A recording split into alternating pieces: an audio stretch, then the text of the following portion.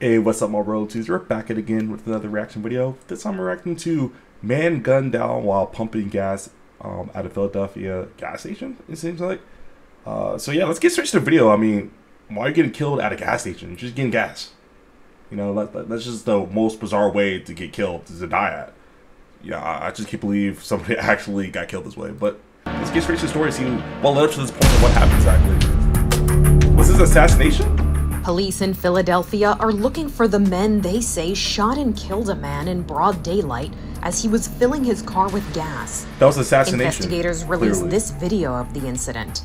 The victim is seen pulling into the gas station where police say he started to pump gas. That's clearly assassination. Like, they follow him the whole entire time, waiting for wherever he stopped at to get out of their car to gun him down.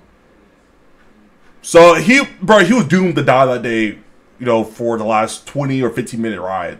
He had no idea that today was his last day. You have people following to gun you down. Just life is just like this, man. We're all, like I said, everyone's on borrowed time, man. It's a tragedy that Shortly these guys afterward, did this. a red sedan pulls up behind his What I car just said, and waits got there for a followed few minutes. the whole entire time. The car seems to be leaving the gas station, but stops, and that's when two men get out with a handgun and an assault rifle. They start firing on the victim, chasing him around the gas station. The suspects then run back to the car and are driven off by another Could you suspect. imagine being like these other people? Like, look at this person running for their life. You're seeing two guys with assault rifles just coming down. You think that you're dead. I could imagine being these people in the car. You put, oh, this is it. This is it. I've been horrified of my life. I probably would go to a gas station anywhere near here. Probably traumatized going to a gas station ever. Man, that's very unfortunate.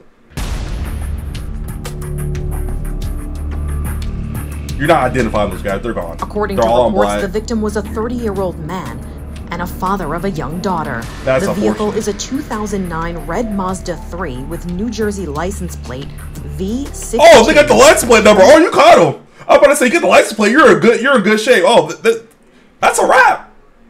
Because you know who the name associated with. Now, maybe it's not these two specific. Maybe it's just the driver. It could be his car, but you know, you at least got one of the guys, and you know how FBI's, and you can work him down. These investigators, you can work him down and figure out who are the two trigger guys.